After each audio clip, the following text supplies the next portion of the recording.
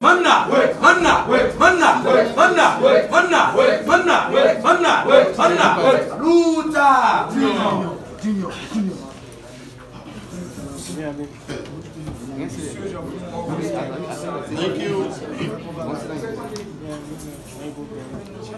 Thank you very much for coming on a short notice as we address three cardinal issues relative to the growth and development of our party, good governance, etc.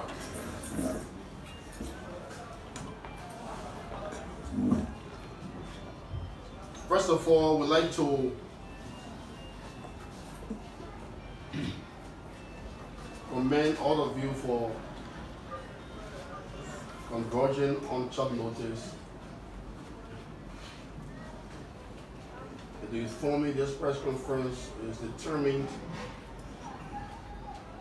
to achieve three specific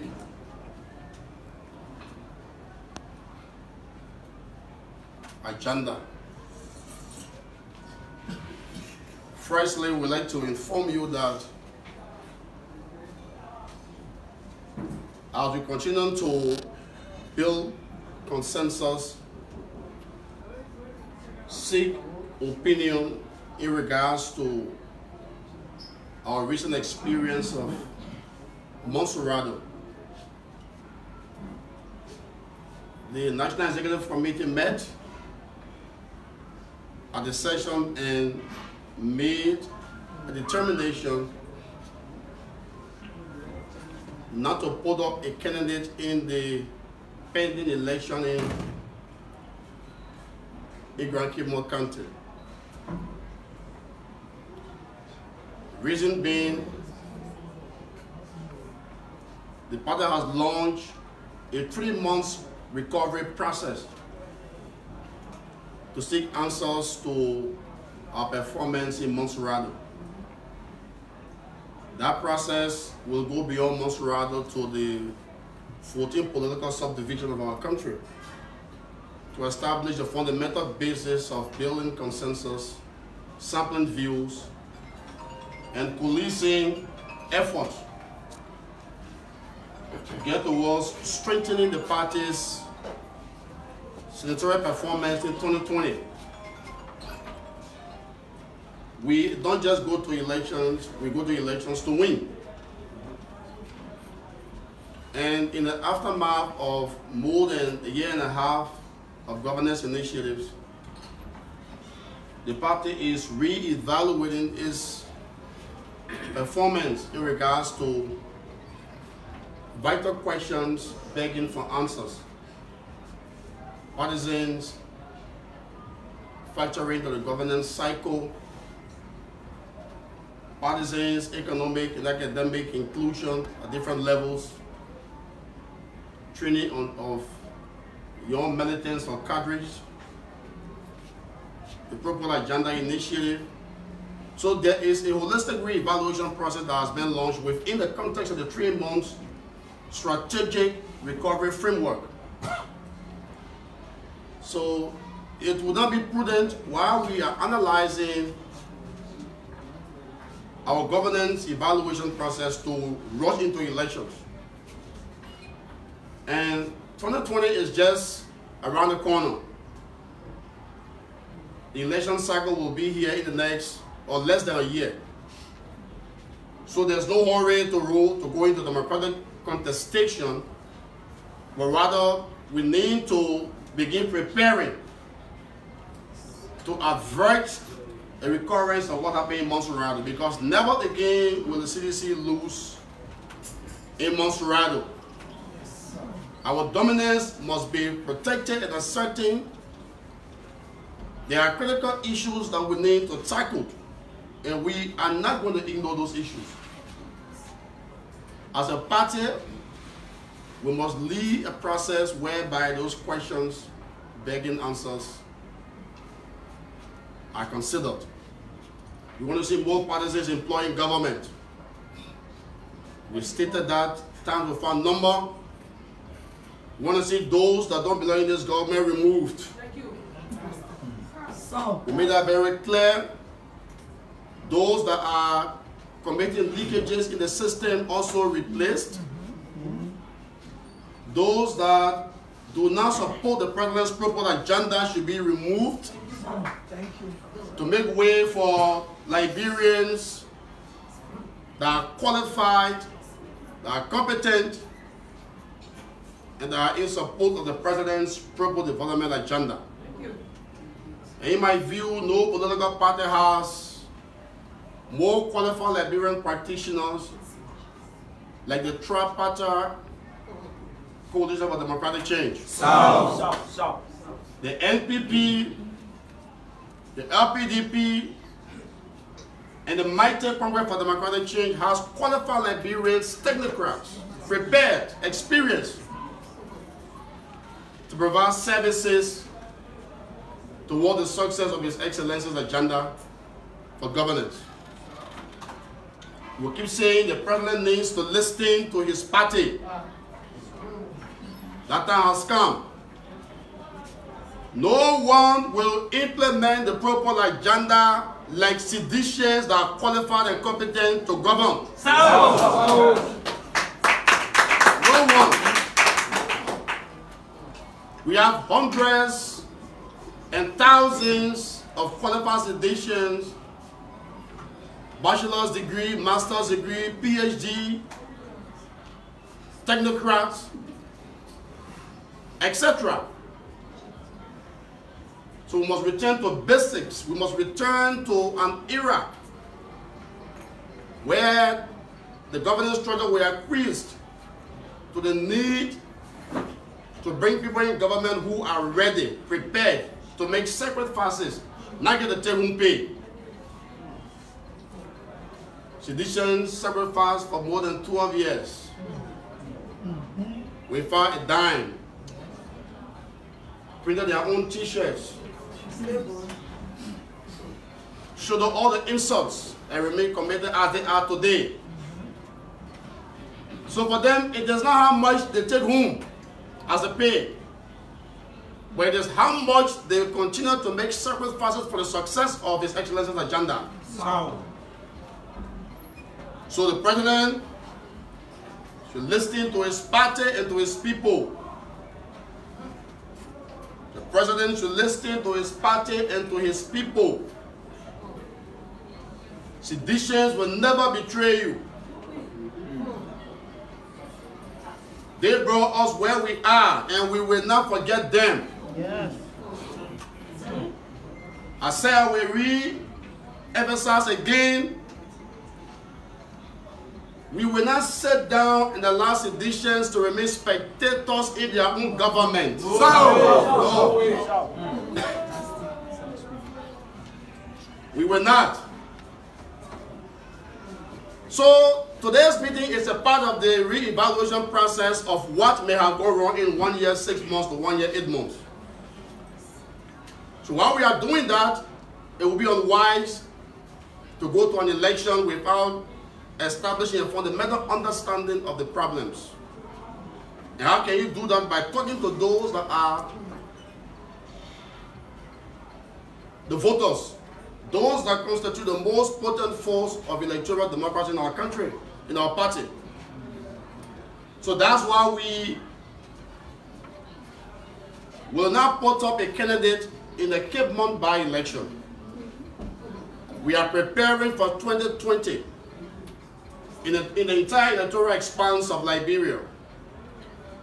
We will not just avert or forbid a repeat of Monserado's experience. We will move beyond that and make sure that we win majority counties in the 2020 senatorial election. That is our projection. And we can do it easily. Once our voting bloc is satisfied, once the decisions are happy. So I just thought you should know that it is a decision. It's not because of a lack of candidature. There are many persons, strong people, that look to contest on our party's ticket in Cape Mount. Amidst that competing interest and amidst our own strategic agenda, we thought it was not prudent to go into an election right now. So we have a 3-month program that has been launched. That's the second point of our press conference. That 3-month program is under the nomenclature of the Strategic Recovery Program, which has translated into a committee that we have 15 persons working within its organigram to lead our evaluation process through all Liberia. The Executive Committee has appointed Mr. Isaac Val Tupa, former chairman CDC USA chapter, as the chairman of that committee. He's coming down to Liberia. He's a die-hard party stalwart. He's committed, he's loyal to the president's proposed agenda and to the party's revolutionary credentials. And we will release in the coming days 14 other persons that will be selected through different consultation building process to serve on that committee along with him. We are bringing citizens from Liberia, from Europe, from America, from, of course, Canada, to serve on that committee. Ordinary people, party stalwarts, party cadres. That committee will have a 3 months work tenure with a term of reference to generate opinions, sample views, evaluate problems, and then report back to the executive committee. And based on that submission, then the 3 crucial reasons why we are here, they will go to a national retreat, a national governance and assessment retreat of the entire party structure, whether NPP, whether LPDP, whether Congress for Democratic Change, and its stakeholders, stalwarts, will converge in December in Vanjama, Lofa County. This national retreat is going to evaluate our performance as a government for the last 1.5 to 2 years. And then we will also have the privilege to submit, the Executive Committee now, to submit to the Governing Council, chaired by His Excellency President Weah, the report from the committee, the AVA committee now, that will now set the platform for a discussion surrounding the way forward going to the 2020 elections. This is a strategic framework that you consider all the challenges we are encountering as a party, the opportunities, and how we can empower the people. That is cardinal and fundamental. Governance is an architecture erected by the people and must always be for the people. That national retreat that will bring together all the stakeholders of the coalition for democratic change will be a solution-driven retreat that will begin to answer the questions of governance that ensure the people remain at the center and pinnacle of governance in this country, especially those that labor for 13 years to bring this government to power. We have come to that now, and will speak fearlessly. It's time for those in government entrusted by the president to perform. It's time for them to deliver. This government will not fail. And those that will attempt to stand in the way of progress will move or will be removed. Because the people that brought the government to power are still here. we are able to create the necessary political pressure for decision making. Nobody should take this party for joke. This is the mighty coalition for democratic change. There should be a rule awakening to those that are passive, that are conducting selfish political engineering. The time has come to deliver. Those that are delivering will say thank you to you. Those that are not, it's time to give way. Because we did not come here to fail. We did not come here to fail. We will succeed. Amen. We will succeed. Amen. So if you are in government and you are not contributing to our success agenda, the people will ensure you vacate government. And I will be the one leading that process. As I'm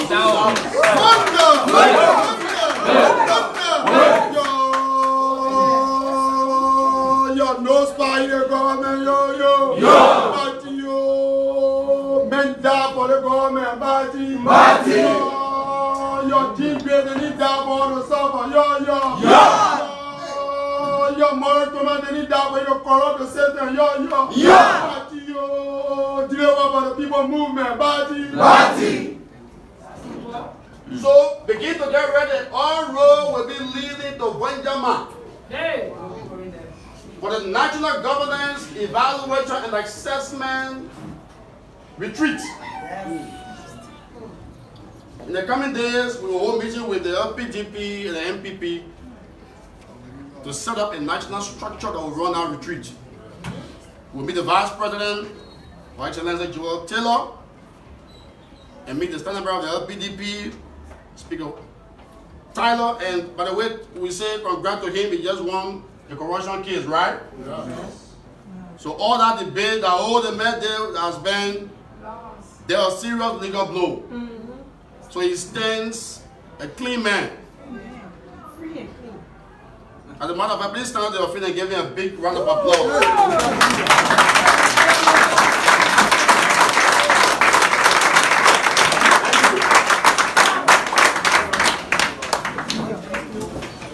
Don't worry yourself about the haters that try to talk at you.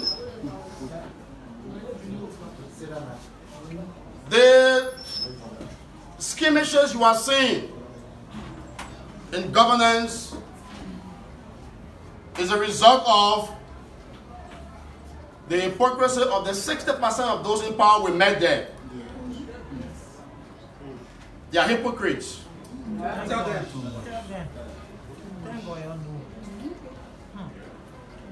The ship is sailing.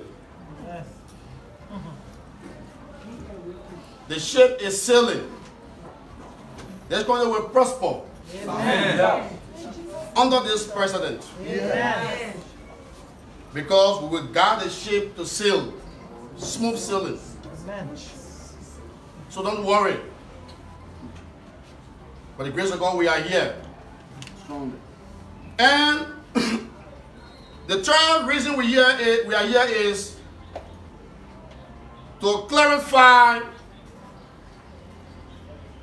the baseless insinuation. Action narrative.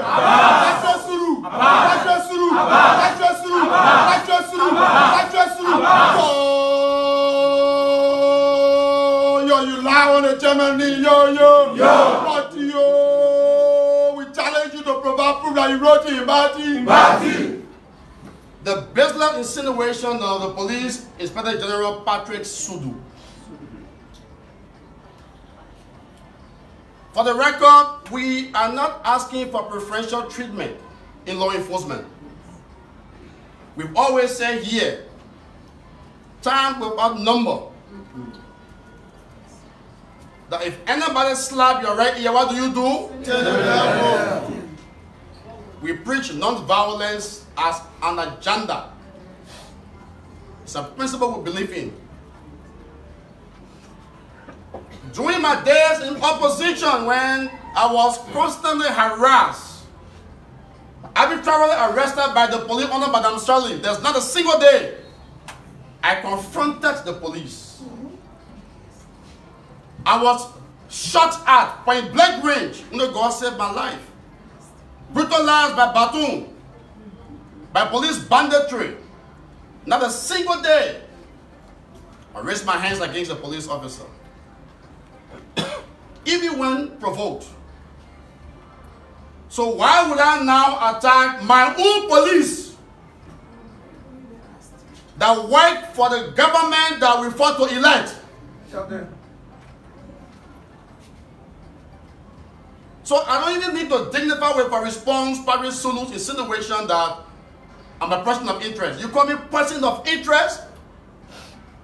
Do you know the definition, the linguistic origin, the syntax analysis? A person of interest?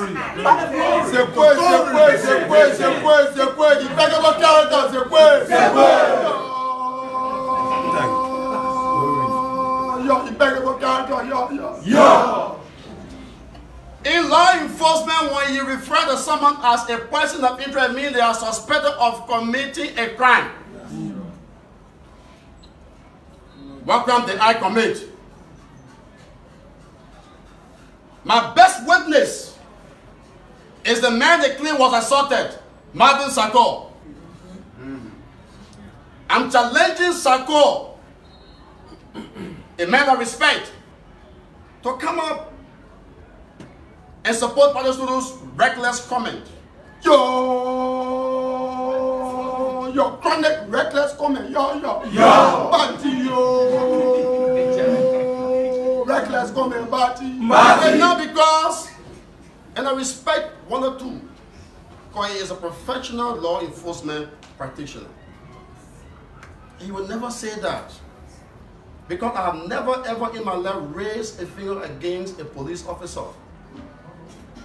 Talk less of a man that I respect. So you're the best witness. So it is forever impossible that someone of my ranking, my portfolio, my personage will violently attack a peaceful citizen. I will never do that. Or a police officer, I will never do that. Never. What compounds the hypocrisy in Patrick is that, of course, the police director, he goes to the Senate looking for a scapegoat to save his neck. And he lies under oath, which is perjury, that he wrote me a letter. I said, but Patrick, because I spoke to him last night. I said, I did not receive a letter from you. Why would you lie? He said, oh, the letter went there, but they said your name was misspelled, so they sent it back. Okay. So if I did not receive a letter, then what is the basis of the insinuation that you invited me and I'm not cooperating? You are playing with another person's character. I have called upon the police to do a retraction that I would never send a letter. Patrick is just a call away from me. He could have just placed a call. The police has invited me countless times in opposition during this governance process by phone, and I just walked there. Many days. So any call by the police inviting us to an investigation will be graciously honored. Because that's what responsible people do. That's it. We don't run from the law because we don't break laws. To say you are inviting me because I'm a person of interest is a misplacement and mischaracterization of the phrase. If you're inviting me because I'm the chairman of CDC, then that is understandable. Whatever you claim goes wrong in CDC and you want to invite me for a question, I will come because I'm ready to stand and answer questions to things that may have taken place that I don't know about. If you lead one sedition and you invite me to explain where I know, I will speak what I know. I will defend where there is injustice. And if the person is wrong, I won't support them. Because each of us, irrespective of political identity, has an obligation to respect the rule of law. If a sedition breaks the law, we will not support you. You'll be prosecuted and held accountable consistent with the rule of law. If no law was broken, as the is being victimized, we will defend them, because that is our job.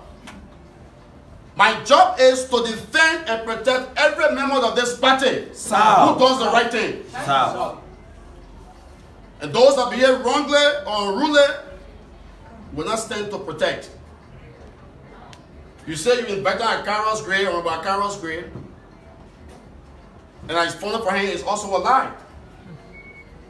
You don't treat people like that. But when you were dealing with a lawmaker from District 10, you wrote the speaker to ask them to turn over. But when dealing with Honorable Gray, then you say you invited him.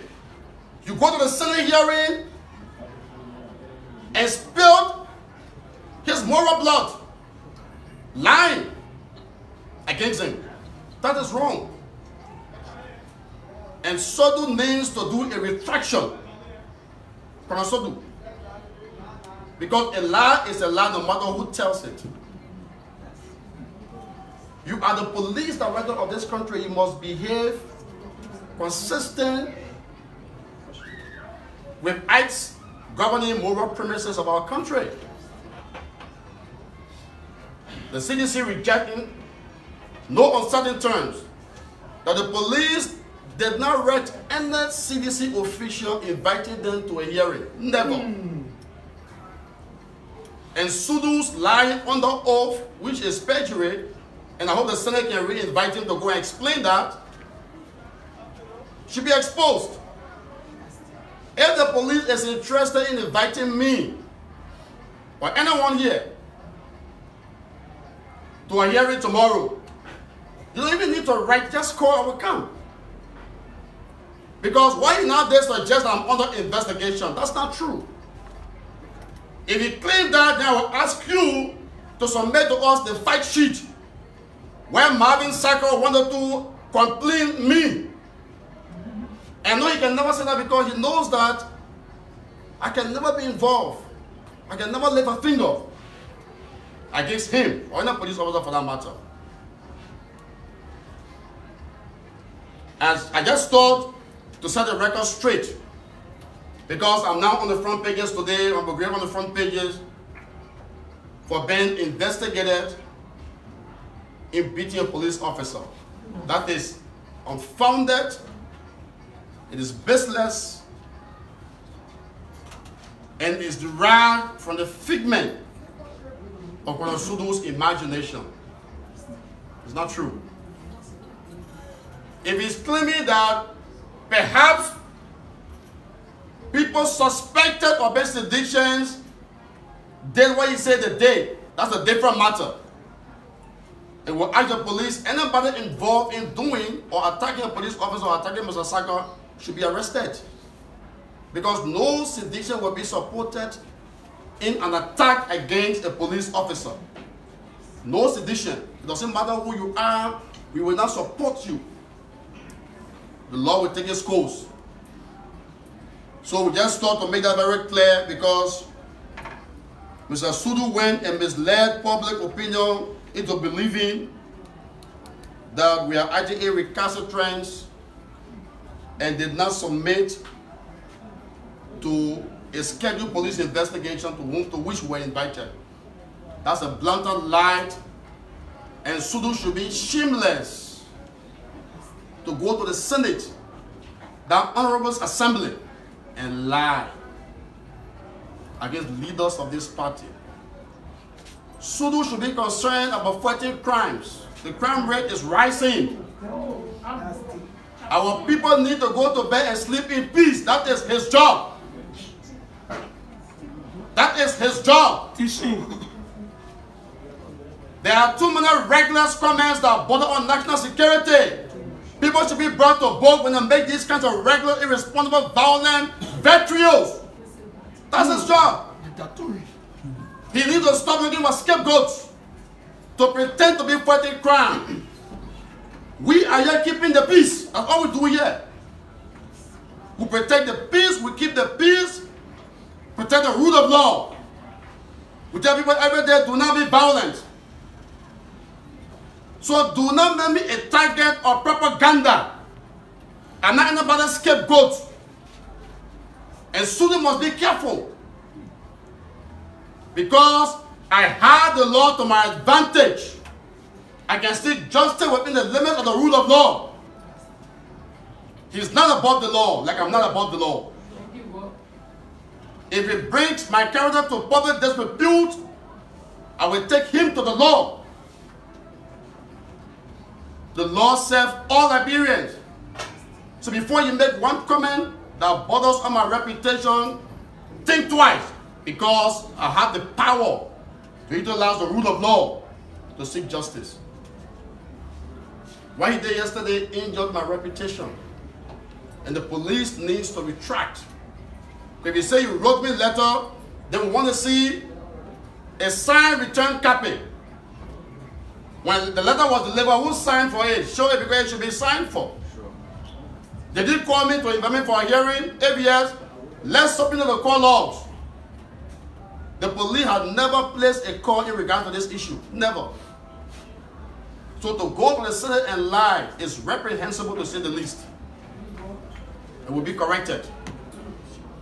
A hint to the wise. Thank you for coming. God bless you.